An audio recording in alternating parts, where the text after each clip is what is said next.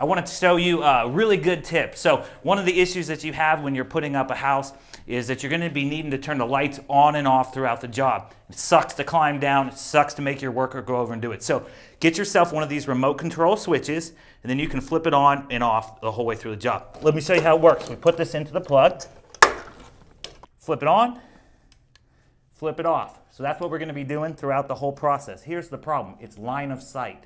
So when we're on the roof, it can't see this.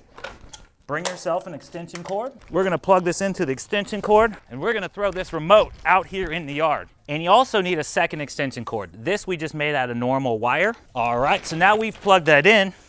Run it back to the first lights. Take a look up top and off, on and off.